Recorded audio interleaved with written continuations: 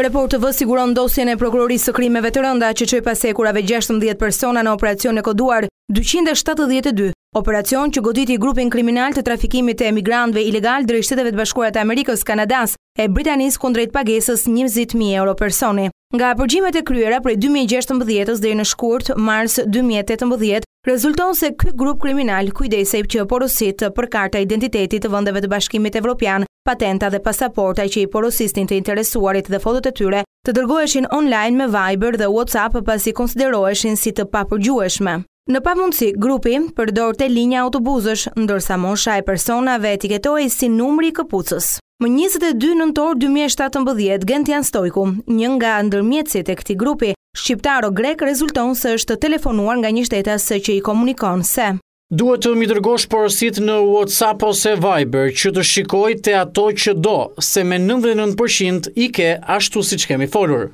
Në bisedën e parë të përgjuar dhe renditur si provë nga akuza, Gentjan Stojku dhe Alfred Myrtaj janë kapur mat duke përgatitur me lehtësi dokumenta italiane, sikur shqiptarët që i blenin ishin me origjinë nga Lecce dhe Milano në Itali.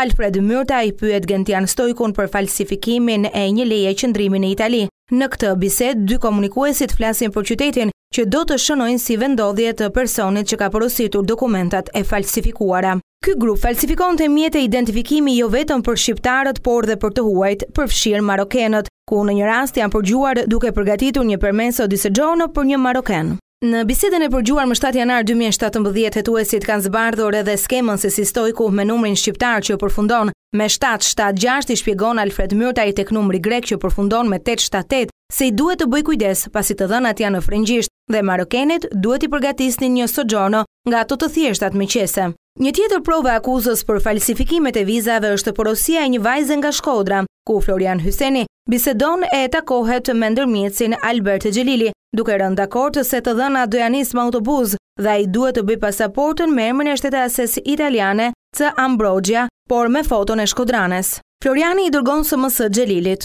Ky është numri i telefonit të shoferit 067 autobus blu me targa AA në orën 12:40, e ke aty sa ti marrësh më trego.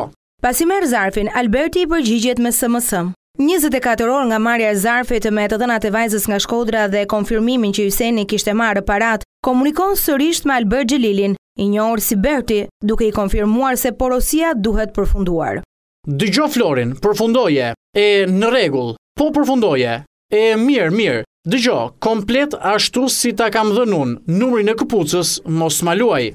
Pasi merr pasaportën, Florian Hyseni ja dërgon vajzës nga Shkodra, e cila më 16 mars 2018 lë Shqipërinë, duke udhëtuar për në Amerikë, por është ndaluar në një aeroport ndërkombëtar pasi është pikasur dokumenti fals. Të ndaluar nga autoritetet policore rezultojnë dhe shtetasit LS dhe RH të pajisur me dokumenta false nga ky grup. Ata janë bllokuar në Jamajka duke udhëtuar me Air Canada për në Toronto. Në këtë grup janë përgjuar 2 efektivët e policisë, Arjan Uku, Entela Çali, të cilët duke bashkëpunuar me Albert Xhelilin, kthejnë patentat e sekuestruara nga policia rrugore për shkelje, si dhe fshin nga sistemi i gjobat e vendosura për shoferët kundrejt pagesave korruptive.